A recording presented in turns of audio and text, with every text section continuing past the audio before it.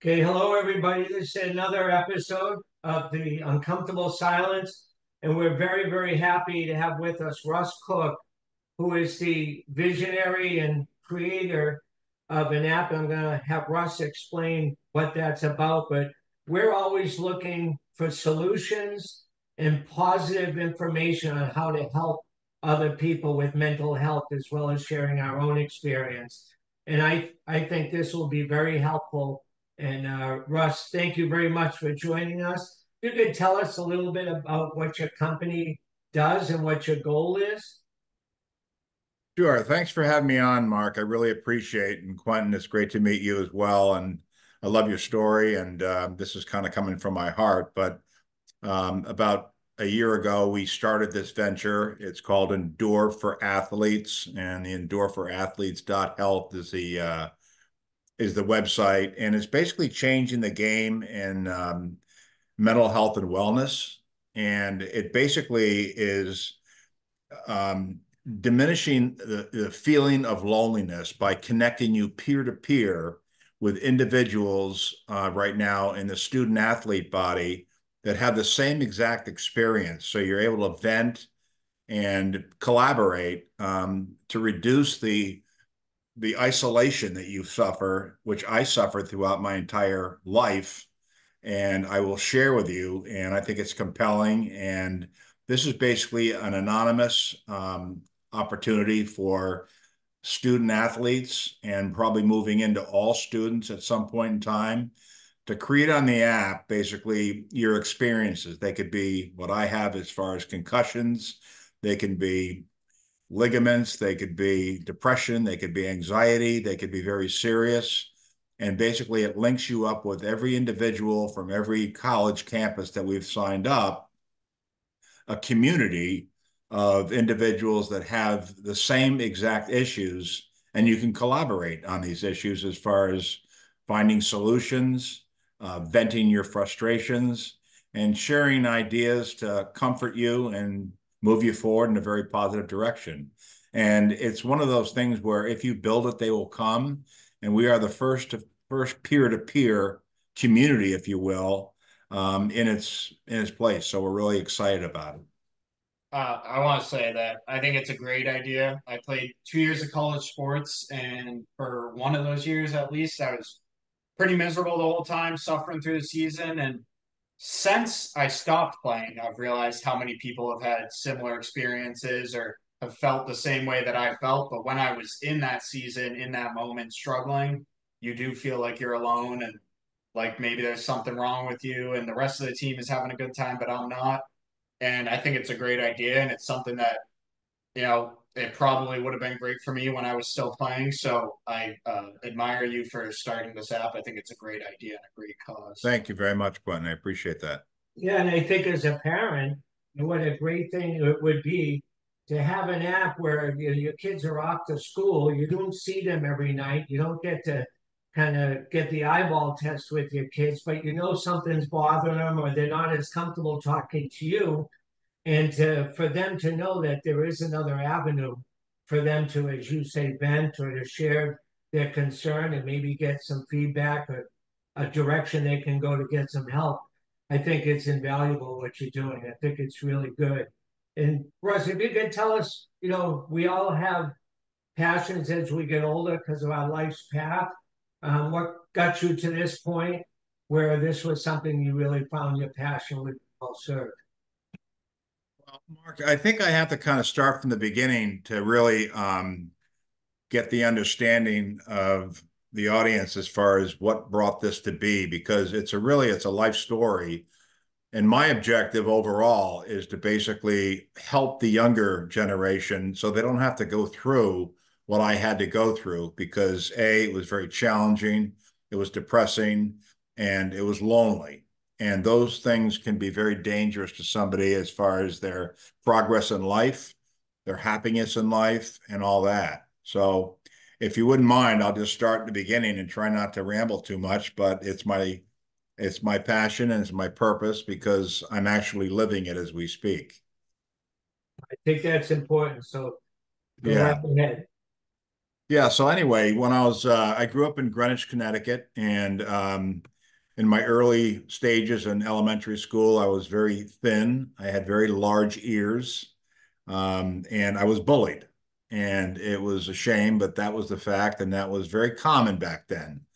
And basically, I was also dyslexic, which I still am. So my teachers just thought I was a little bit below the grade level. I wouldn't say anything else besides that. And they didn't know what that was at that point in time. And it seemed like every year, my third grade, fourth grade, fifth grade, I'd be getting these C pluses, D minuses and stuff, and it wouldn't change. And I struggled reading, and everybody was just, I had tutor after tutor after tutor, and it was depressing, and it just kept on climbing. And I had some great friends. I was gifted with great friends that were very comforting and helping and all that. And it was just natural. It wasn't their profession or anything like that.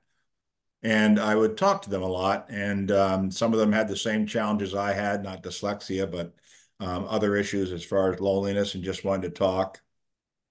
And what's interesting is that I couldn't stand football. I played Pop Warner football because my friends did, and I didn't want to be embarrassed and look like a wimp and not play. And I used to panic. I used to sit at the top of the hill before I rode down my bike to Binney Park, and I said, I hate this game. I don't like getting hit with my head. I just don't like it. And I had to stay with it because I didn't want to be a coward. So anyway, I carried on, and then basically I got into junior high school, gained some weight, and the game became a little more friendlier because I enjoyed it, and I got a little larger. People didn't bother me as much, and I kept playing. My sophomore year at Greenwich High School, now Greenwich High School has a population of over 4,000 students in three sophomore, junior, senior year. So it's a very large institutional high school. It's a great high school, but you can get lost you're if you don't be careful. And one of the coaches, and I won't name names, said, "Why are you afraid to hit with your head?" I said, "Because it doesn't feel right." So he took the back of my helmet and he slammed it against the tree and he said, "How'd that feel?" And I won't tell you what that would happen right now if it was in today's world, but I said it wasn't too bad.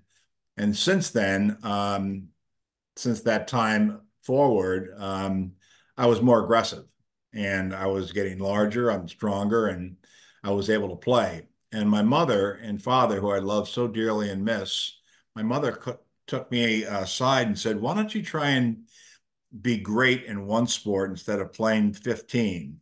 And I didn't really understand where she was going, but this was my senior year in high school. And I said, "That's probably a good idea." So the three of my best friends used to work out in my garage in Riverside, Connecticut, in the county of Greenwich. And basically, we said, we have poor grades, we're not exceptional athletes, and what do we do? So the four of us had this brain idea to go as a postgraduate to Tabor Academy in Marion, Mass, where it was a much smaller community and it was all male, and all you could do there is lift, study, and eat. And I put on about 30 pounds and I really improved my playing ability. And from there, I was recruited by the late Coach McPherson, who coached UMass, then on to Syracuse, and then on to the Patriots, who's a living legend, who's now passed away, who was one of my dearest friends and I respect as a second father, if you will. He approached me at Tabor Academy and said, "We can bring you on, but you'll have to prove yourself in the spring game of my freshman year to get a full scholarship." Now, I suffered a concussion during high school, and I didn't tell anybody, and I hid it other than my mother. And she knew that you have to stay awake if you have a concussion. So she kept me up all night, and I was very confused. But I know I had one, you can tell. But it wasn't a registered through a doctor or anything like that. So anyway, I did have a concussion my freshman year at UMass prior to spring practice. I hid that as well. But the reason I knew I had it is my roommate had to remind me that I had half my uniform on when I came back to campus. And he said, "You need to go back and change your pants because you got your football pants on. And he kept me awake all night, and no one knew what concussions were back then. They just thought it was just a terrible headache and you need to stay awake and blah, blah, blah. And I didn't want to go near a doctor. I didn't want to go to a coach because I'm afraid of losing my scholarship. So the long and the short is I did get my scholarship by starting in spring practice my sophomore year. And throughout the 3 years to my junior year, I suffered 4 concussions, and 2 of which I had doctor attention because I was out cold. And I had a lot of anxiety, a ton of depression because no one I could talk to. It was by myself, other than doctors, trainers, and a few teammates that tried to help me along, but they just didn't understand the pain I was in and the concern I had based upon, is this damaging my brain? Will I not play anymore? And it was sad. It really was. And it created tremendous anxiety. And to this day, some people say you may have very high blood pressure before the game because of your anxiety and because of the type of person you are, which could have caused an elevation of blood pressure to induce a concussion. I don't know. I still don't. But it was pretty tragic. So my last game was against Army, and I had my 6th and final concussion in college, and I was out cold again. And Coach McPherson was looking over me on the field in West Point, and I was staring up at him, and I'll never forget that face, like it was over, and I couldn't play the rest of the year. And he said, you might have a shot at the NFL because I did have a good 40 time. I was special teams and all that. And he knew my desire to get as far as I could in the game because I've always mentioned it to him. And lo and behold, I signed a contract with the New York Jets in 1979 as linebacker and primarily special teams. I was not a professional linebacker and would have to prove myself. That didn't happen because my first preseason practice, I suffered my 7th concussion, and I ended up in Good Samaritan Hospital in Long Island with lost vision in one eye. And that scared the heck out of me. And it not only did that, but it ruined my entire outlook of life. And the thoughts going through my head at the time, I don't even want to talk about. But after all the off-season hype from newspapers, from radios and stuff, here's a guy that basically less than 1% make it to the pros, and I'm there, and now it's gone. So it was terrible. But I did have some very close friends, and I said, my playing days are over. What do I do? And a couple of buddies said, you're such a people guy. Go out and sell. So I started selling, and lo and behold, I did worry about my health. I had a lot of anxiety. I saw therapists and didn't like that because it was just a stigma, and wanted to stay away from that and to stay close to my friends. And I was very successful in selling because I love people. This comes from my heart. And then I ended up with an opportunity in Boston with starting Boston Coach, which is a livery service owned by Fidelity Investments. And I said, what's Boston Coach? But I knew Fidelity Investments as far as a brand. So I had 12 interviews for the job. And long and the short, we took the team from 0 to 200 plus million, the largest limousine company in the United States by 2005. And along the journey, I used so many of the techniques in football and in sports related to company habits, and it helped me the whole way. It's not me, it's the team that surrounds you. If you're an offensive guard and you miss a block, you fail. If you're the CEO and your CFO is not doing their thing, you lose. So as hard as you try with a losing team, you lose. So it's really important. And I use those attributes towards bringing Boston Coast to the success it got to. And again, it wasn't me. It was the people that surrounded me. And people pretty quickly if they're doing their job within 30 days or 60. move on. It's just not meant to be. So I left in 2005 and not really sure what I was going to do. It was early in life again. I mean, I was in my 40s or whatever, 50s. And I said, I want to give back somehow because I've been through a lot and a lot of frustration. And I still had a great group of friends that were so supportive. But I said, what if I could take what I've learned and witnessed and basically been through and put it together to help student athletes. And I say student athletes because it's a laser focused group that's easier to attract. And once that opens up, which we're in the process of doing, we'll open it up to professionals, veterans, you name it. But it's a way for people to collaborate and be out of the lonely heart of the situation and be able to basically help you in your journey. And there's so many lessons learned by it. I started speaking to different different groups about my story, and I compressed them. They're pretty quick stories, but I got a lot of attention, and people could really relate to it because there was so much hiding that's not healthy.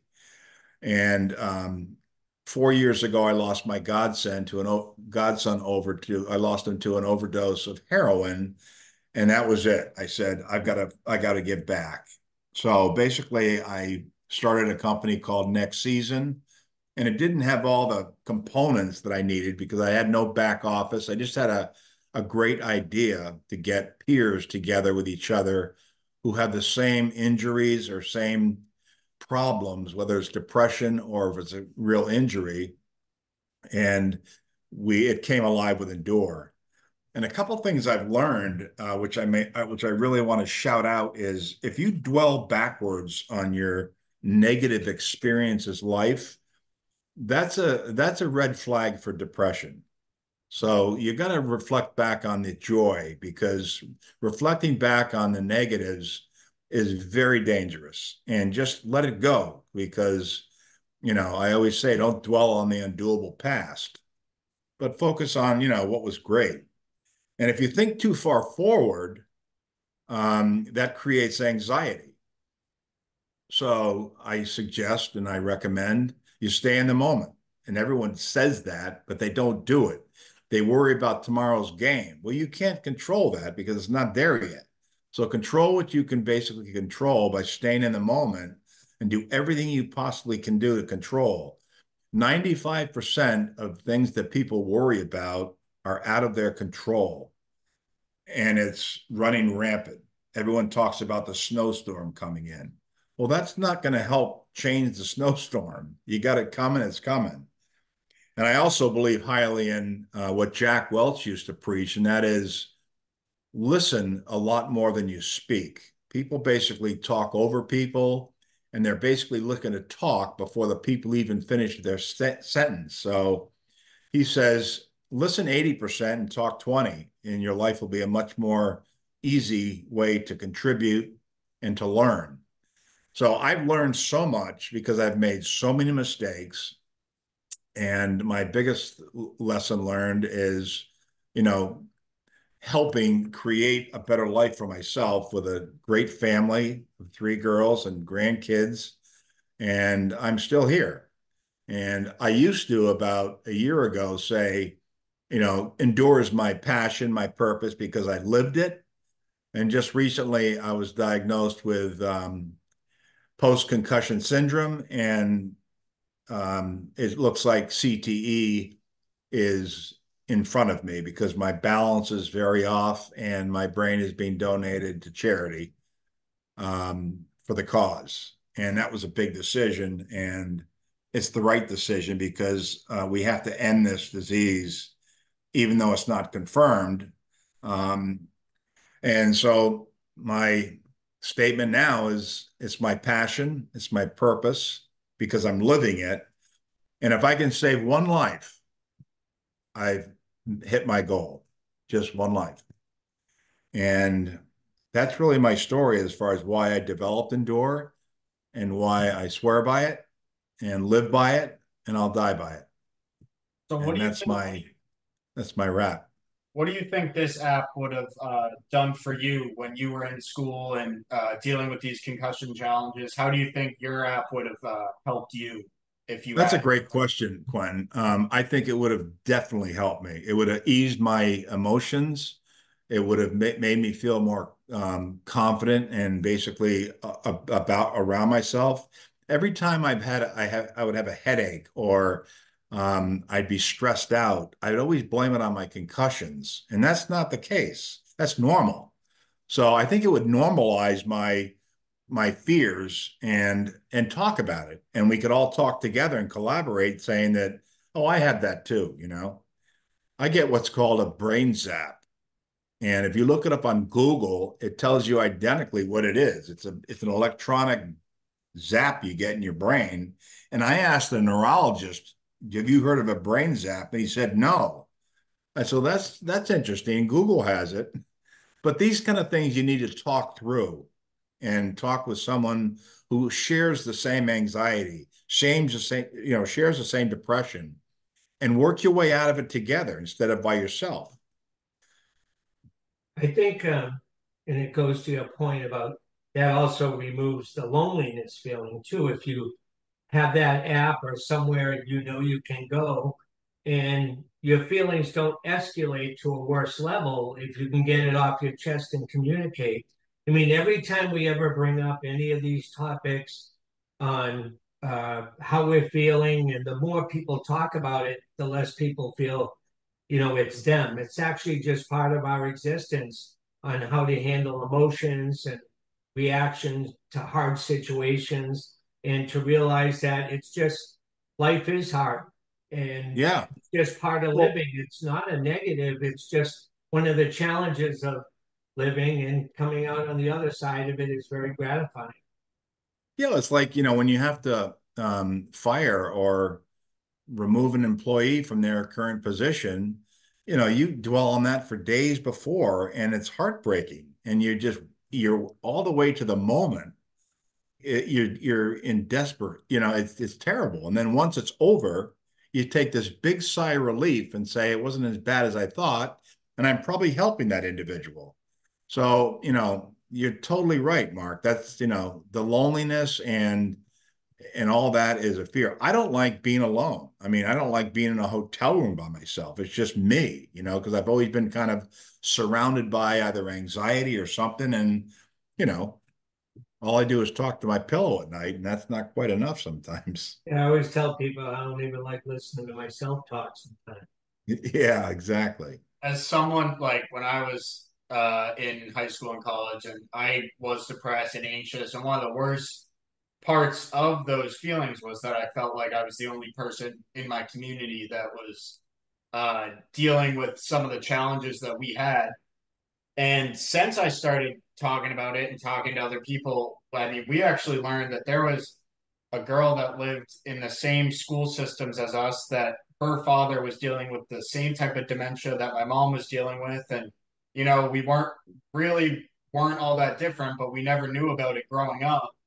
But since we started talking about it, I've met so many people who have had similar challenges, and it kind of gives you that perspective. It's like, oh, I'm not messed up. I'm just dealing with something. I just have something going on, and everybody's dealing with something. Yeah. Well, the younger generation is far ahead, way far ahead of what I went through because I was in the unknown era, which was not easy at all. But, to be very candid, I think that the Pop Warner football could turn to flag football. Same thing with junior high school. Concussions are very dangerous at an early stage because your brain's not developed yet. But the more you can talk and reach out, I've learned remedies from friends. Take a walk. I've never meditated before, and I started meditating about 6 months ago. I said, I can't believe I've ignored this for so long because you got to relax and take a breath sometimes and understand that there's a lot more to life than just hard work and, giving yourself trouble that you really don't need. Russ, one of the things that I find interesting is we dove into this world, and this is totally new to us. It's not like we are experts in Quentin's age, to your point, actually talks about these issues much better. You and I are the same age, which is why I didn't appreciate the old age comment earlier, because we're the same. Yeah. Um, but the whole, like the words that people use, do you find yourself, since we're in that age bracket, all of a sudden there's all this attention to mental health and which we never ever talked about. Maybe kids did with parents, but I don't remember ever having those conversations. I'm a little overwhelmed with the wording, so mental health first, I think it's about mindsets and healthy attitude and using a couple of the tools you used, or you say like meditation, take a walk, and Quentin speaks to that stuff well as exercise and nutrition as well. That sometimes I feel like we're overreaching, that maybe if we got back to basics and took care of ourselves with the more basic needs, that our mental health would be better. We could approach our day with a more positive attitude. And that I think Yeah, that's that a great point. intercepts all those challenges. Yeah, I think mental health can be a stigma, and I even changed the tempo to Ndur supporting health and wellness. But people have told me you can't hide it because mental health is out there. It's no longer a stigma. It's a mental health issue, which can be as small as depression, anxiety, and things like that. Do I like to talk about mental health? No, but I mean, I'm out in the open. I mean, I meditate. I see a therapist. If it's anything I can do to help myself, help somebody else, I'll do it. But I think the major concern I have about the younger generation is the amount of social media that can be negative.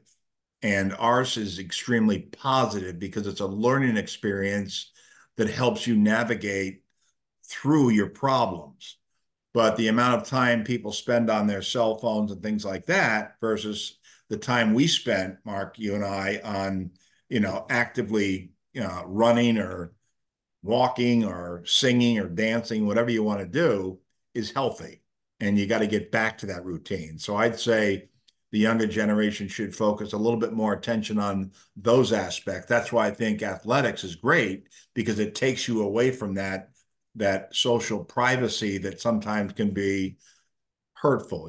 And I'm not stepping on our app at all. The app is very quick, easy to use, and it's basically a support tool to help get the attention quickly because I want to talk. And we have what's called huddles, where the huddles are people just like you that say, "How'd your day go?" And and you can jump off anytime you want to. It's completely anonymous, so no one knows who you are unless you want to announce it. So there's no reason for a stigma. And I think parents should be engaged too. I mean, our daughter went to University of New Hampshire, and we were totally engaged with the other parents, always worried about it. And my mother, I found out after the fact, went to every UMass game of mine, and she hardly watched me play at all. She'd have her head down, worried the whole time. So yeah, That's it's an interesting journey. And the big problem with social media is that it's meant to be a tool, like the app that you've made, or like finding something to educate yourself. It was made to be a tool, and now it's becoming actually, for most people, a lifestyle, and they actually Right. live through this fake world. That leads to too many challenges to talk about in this short time that we have. But it's Right. kids are using it to actually build their life off of instead of as a tool and okay, I'm going to find people to help me and help what I'm doing. I think that's a Yeah, big problem. that's perfectly said. Like one Well of the said. things with your app that I think is so good too is we always talked about kids becoming comfortable with themselves, like not having the people around them dictate who they are, and retain their individualism and feel good about themselves and take pride in themselves. And I think the social media, um, you can sometimes create a world that's not yours and it's not Exactly. healthy for you. And if as individuals, we're always the sum of our parts. So as individuals, if we get ourselves healthier, we're better to each other too.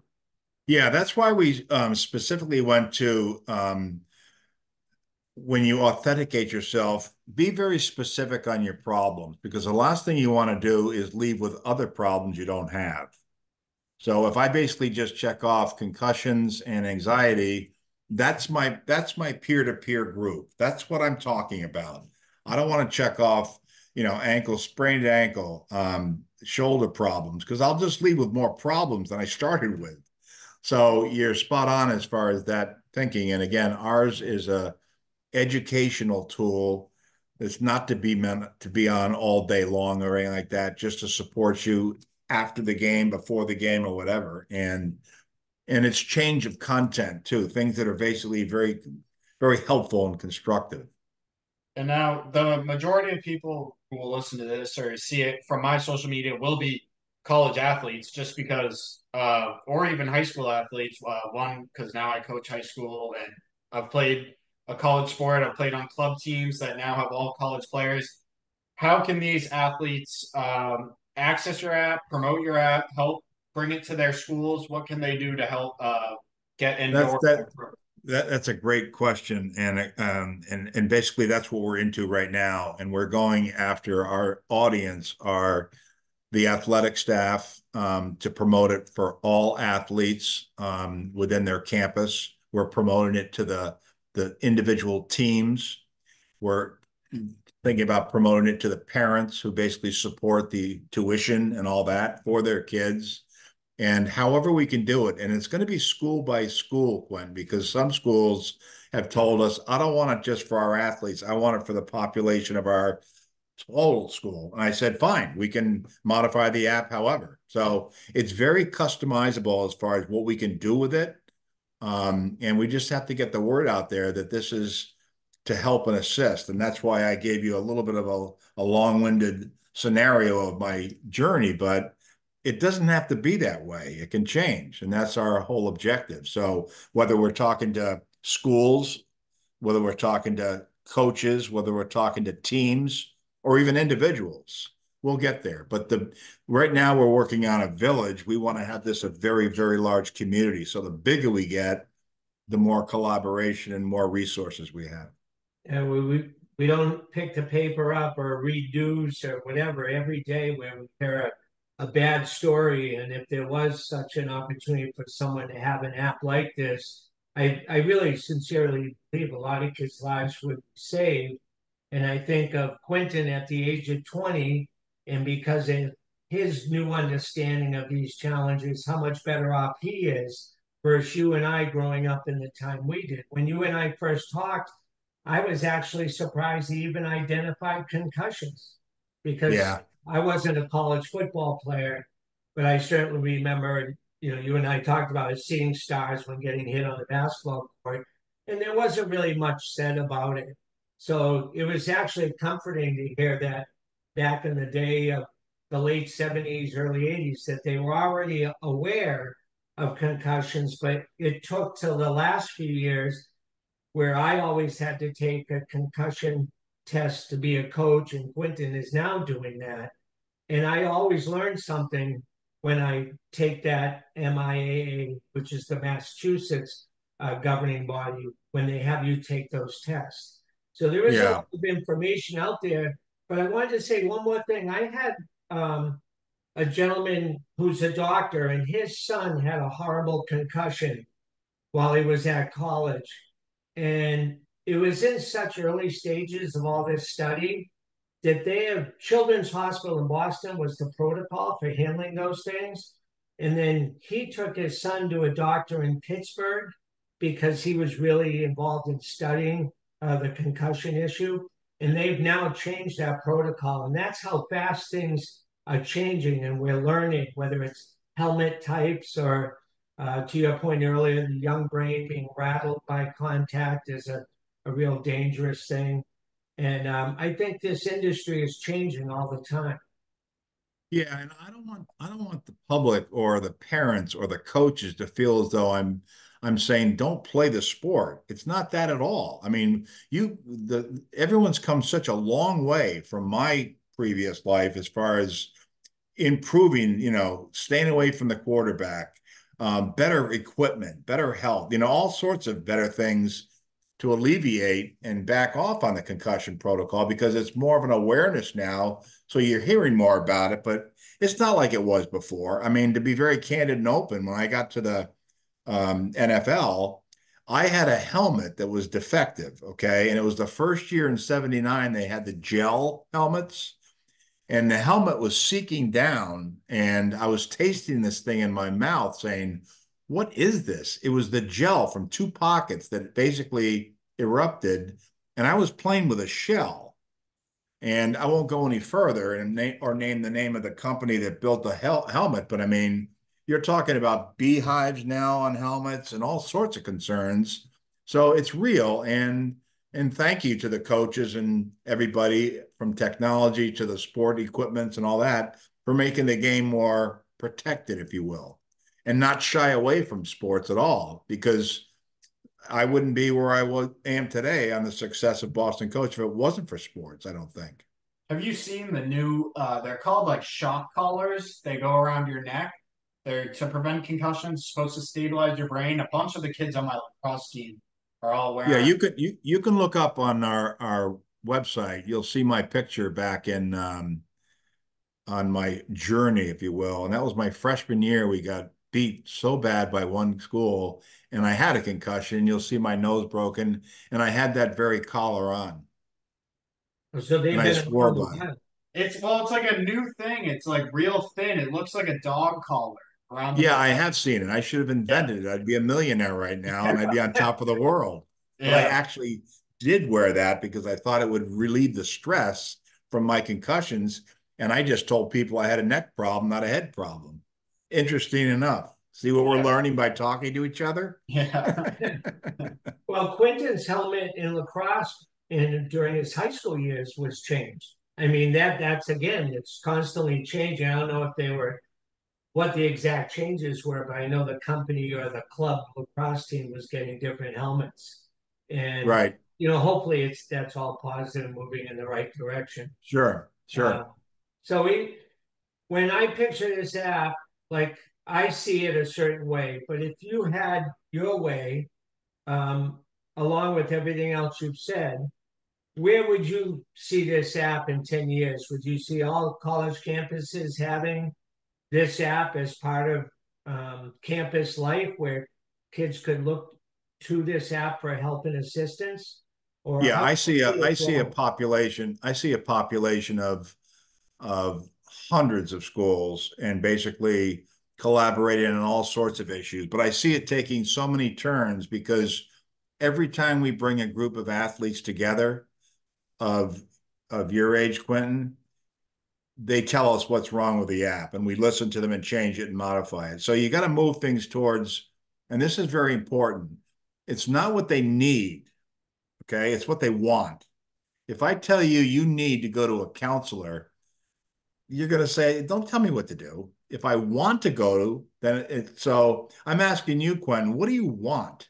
And you'll tell me. And that's how we change it and modify. So to answer your question, I'm not sure. It'll be a much bigger population, but I'm sure it'll be radically changed towards customizing more and helping.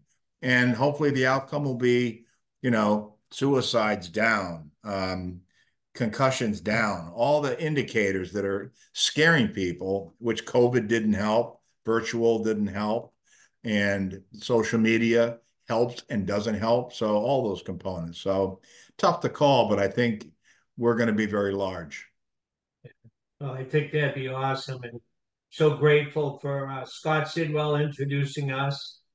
And I'm certainly a believer in what you're trying to do. Again, we're always talking about preemptively taking care of mental health, ways you could do it, which we've talked about here today. But this was new to me.